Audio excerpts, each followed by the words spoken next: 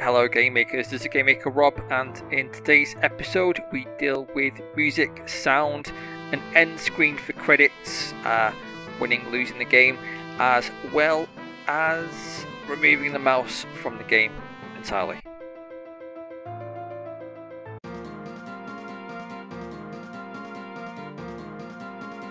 Okay, so the first thing we are going to do is a bug fix for saving and loading.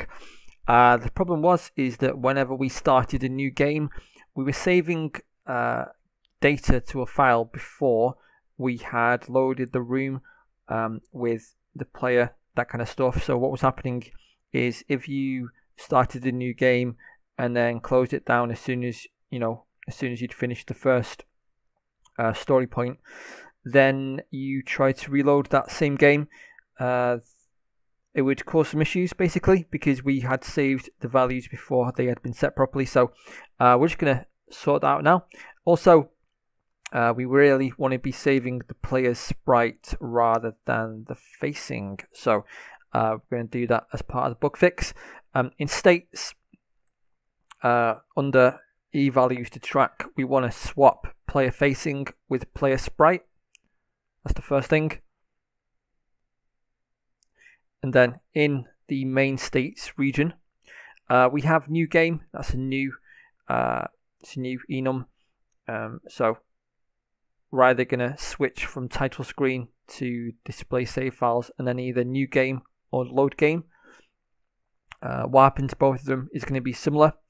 And then we might as well add credits now as well. This is going to be for later on though. So just make sure you have these down for now. We'll cover the rest of the changes for the new features later on.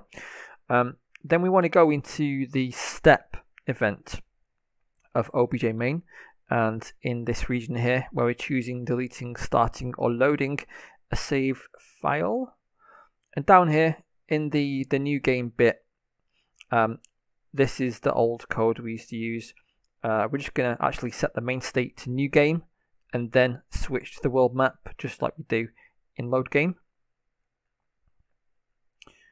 And then in the end step,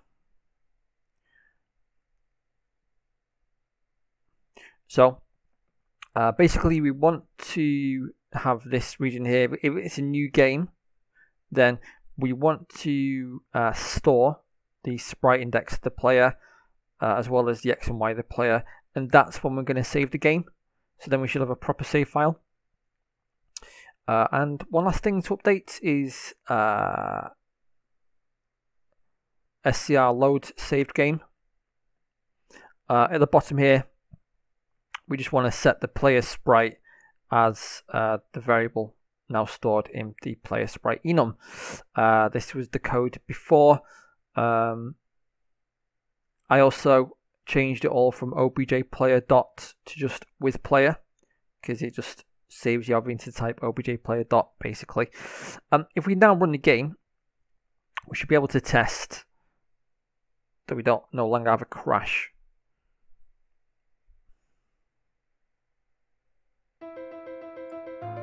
So we'll start a brand new game, and the game should have saved. So if we close it down and then run the game again, so it's saved just before this started. And there we are, so it's all good, no crashes. Cool. There's one other bug that I noticed where it's basically in the battle the enemy units are still gaining experience, and when I changed it to stop them and supposedly allow the player units to get experience, it was the wrong variable I was using. So let's just go and fix that now. It's in the obj animation step event. Just minimize some things. Okay, so scroll across. So we're on line 203. The added or add animation to show XP levels gained region. This one here. It's a bit of a long line. Zoom out a little bit. Okay, so basically before we had the line saying if obj test current actor is AI controlled, which it should be in player's team, because the player team could have units that are AI controlled.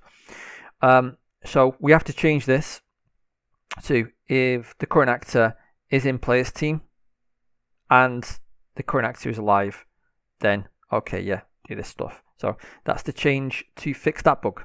One more thing I should really point out, when we update the end step of obj main, we're replacing this line here, line 5, with line 6, basically checking to see if the room is world map and the main state is not equal to game ready. Then we're going to run this stuff here. Okay, so now we are going to add some new features. If we add 3 new music files in sounds here, we're going to add music for title and drama, which sounds like this. One for the overworld, and one for battle.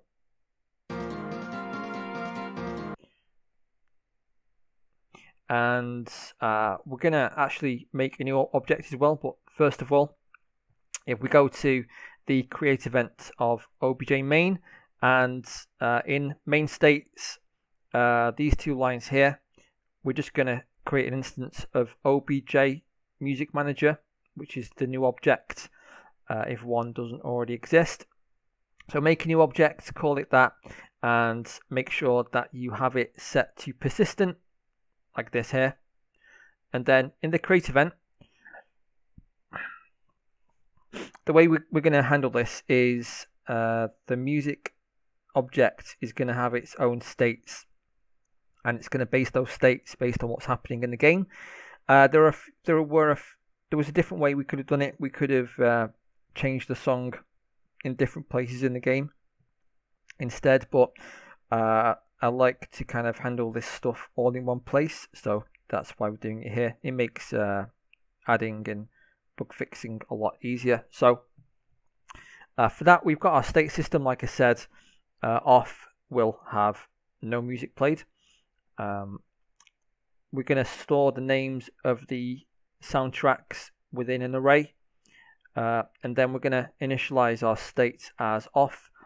Current music is going to hold the resource that is currently playing.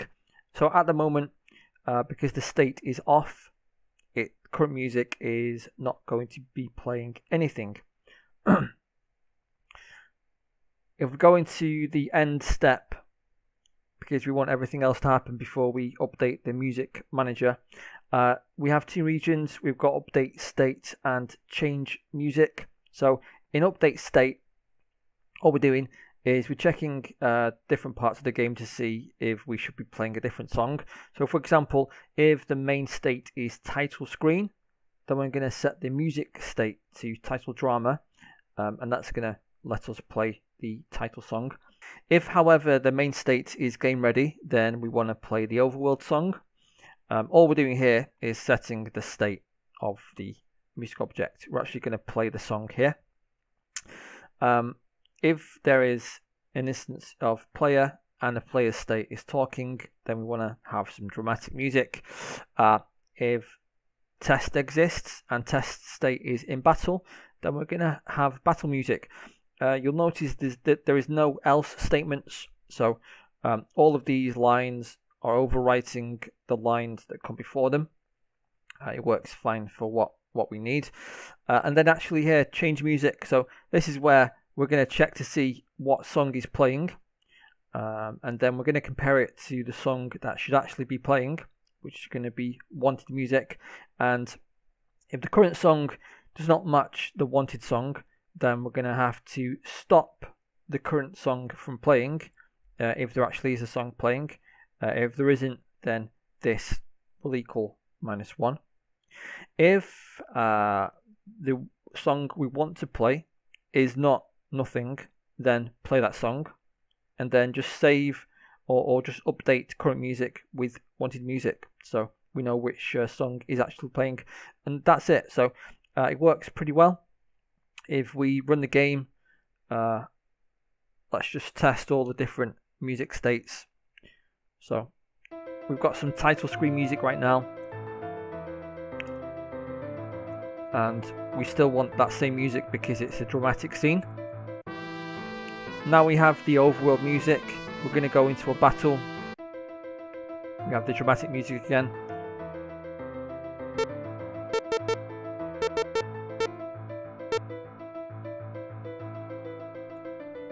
And after the conversation finishes, we have the battle music.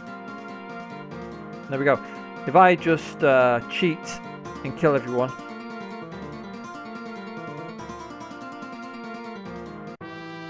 we get switched back to the overworld music, and that's it. That's how it's going to work. That's all we need to do. We have music in the game now. Okay, so now we've done music, we can do sound. So we're going to add a couple of sounds. You may have heard the select sound when we're pressing up, down, left or right for choosing something. Swing is for when you're swinging anything that, or when you're making an action like an attack that isn't a spell. We're going to use swing. Hurt is going to be used for when someone actually takes damage. Spell for casting a spell. And died when someone dies. And all we need to do is, if we update a couple of scripts, the animation scripts, that should take care of the sound effects for this. So go into scripts and then game scripts, battle scripts, animation, and then actor dies.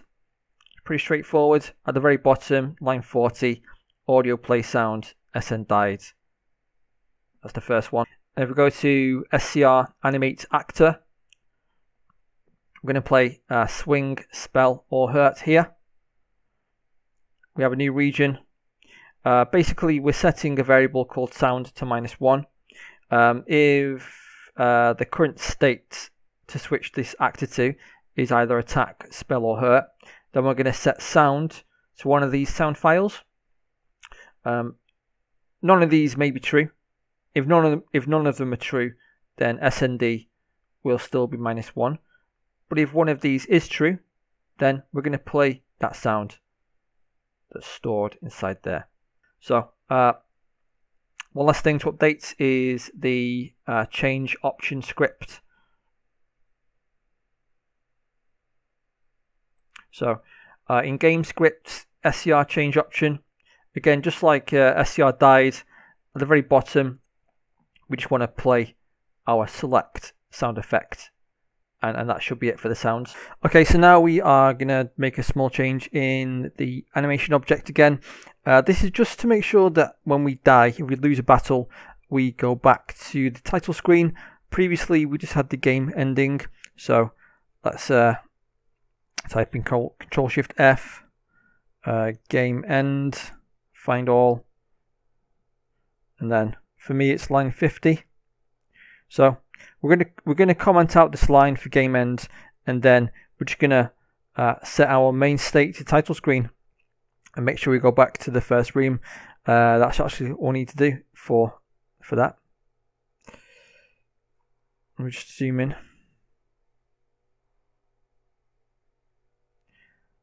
There we go. So basically, if we're defeated, change the main state to title screen, go to the first room. So now if we go into the create event of obj main, we're going to do our kind of final feature, which is setting up credits. So if in the main states, oh no, I'm sorry, not there. We've got a brand new region called credits. You can see you've got an array which is mainly just copy and paste. All I'm doing really is spacing out the text how I like it, and I'm making all this move upwards 1 pixel at a time, and then when all of this text has gone above the screen, so less than 0, then I'm just changing the state back to title screen. So yeah, I'm sorry. So in main states, this is where we're going to be using our new state credits. Just going to zoom in, and you can have whatever you want here. You know, just something to test things out. I want to display the text in the middle, but starting from the bottom. So that's what credit X and credit Y is for. Credit X is going to stay the same regardless. Credit Y is going to decrease over time. If we go into the step event of our main object, you can see at the bottom we have a new state, or a new region, sorry, called credits.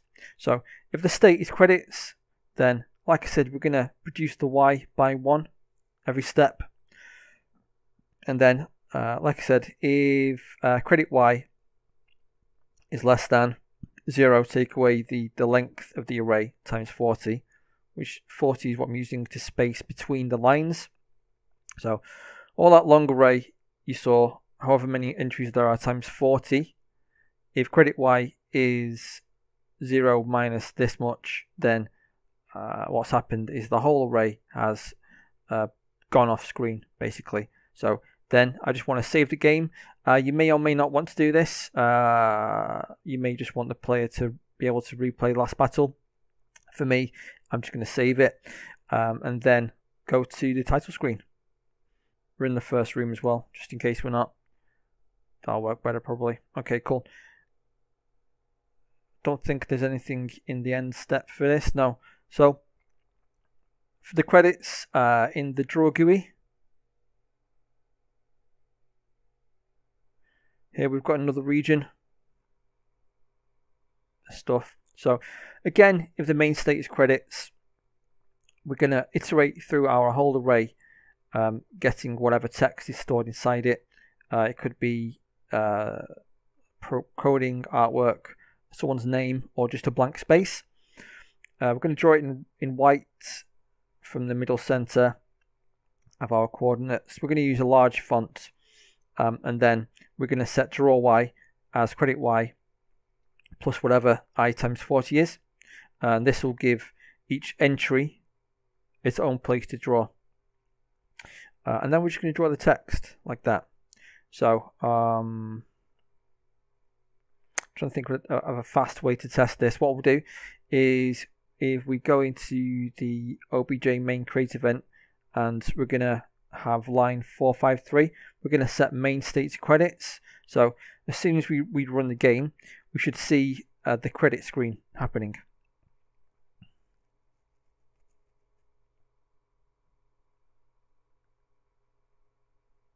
There we go. So now we have some scrolling credits.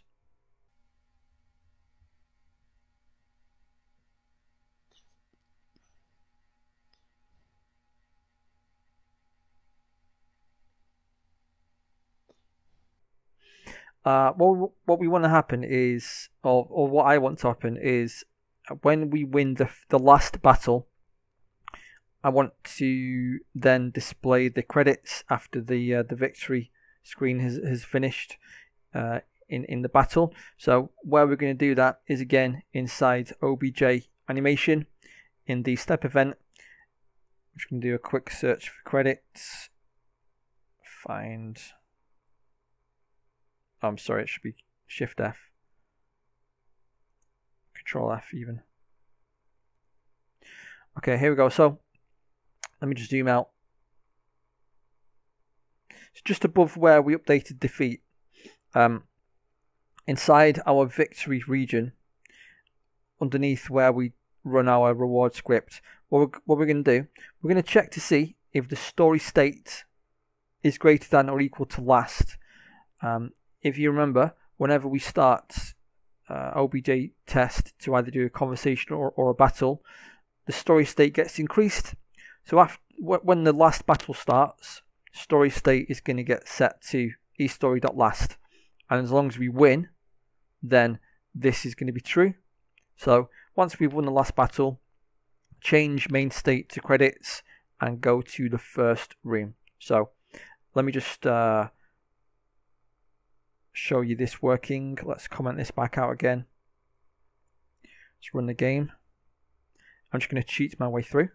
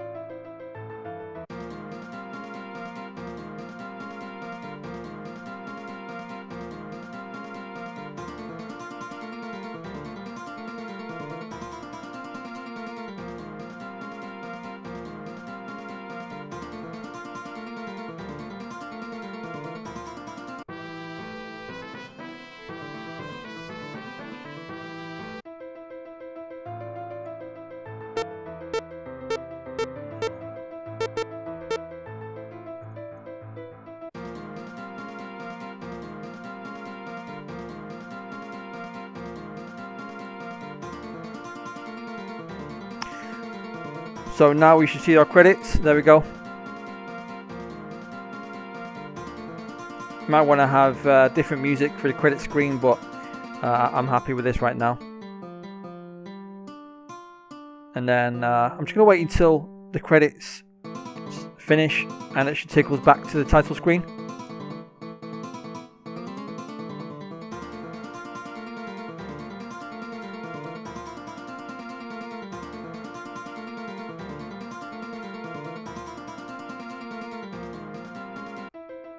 And there we go, back to the title screen.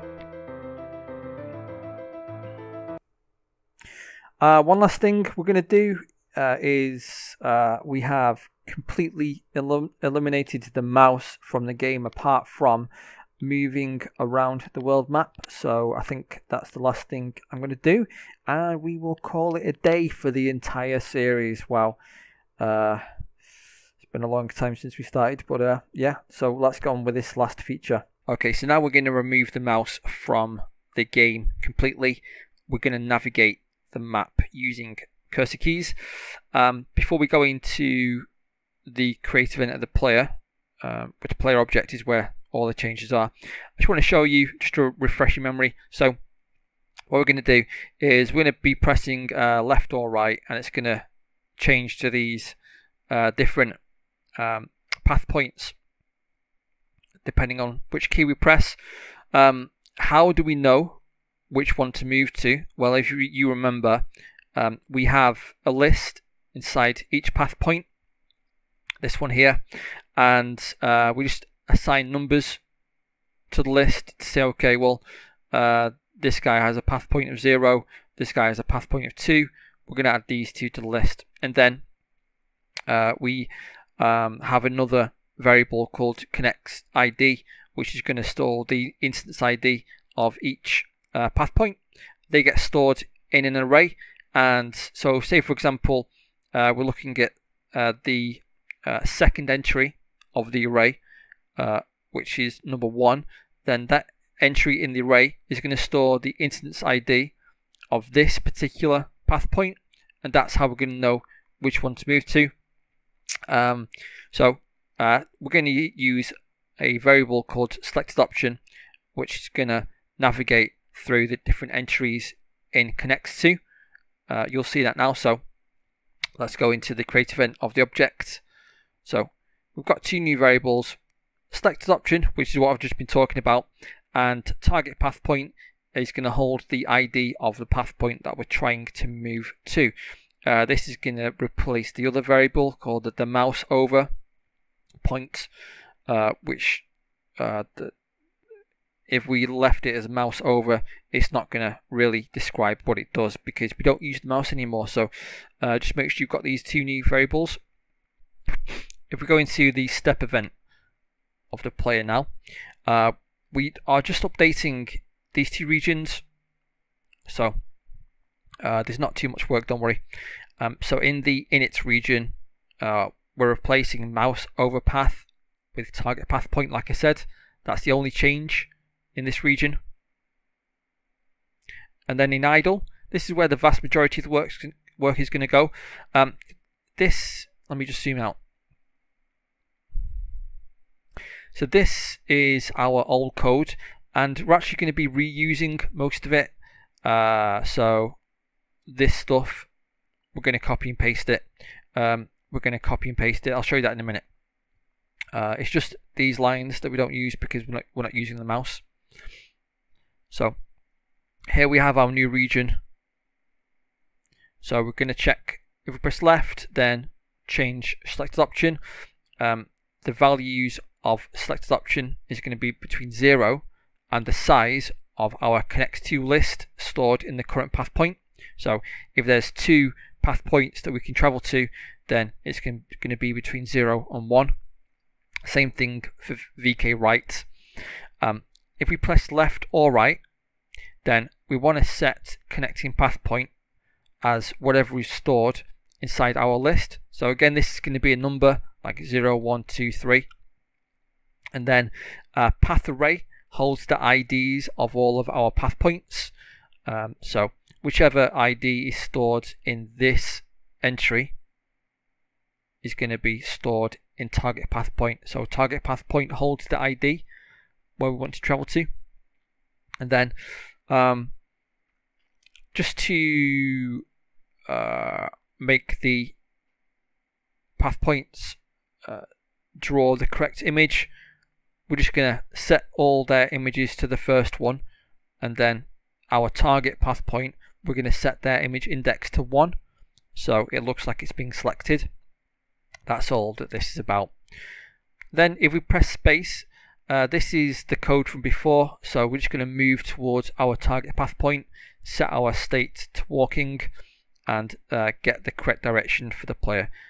And that should be it.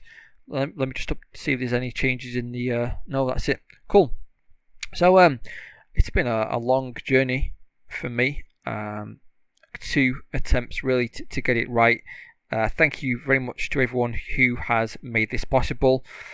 I'll be eternally grateful. And yeah, I hope you guys can make some good games using this information. So bye for now.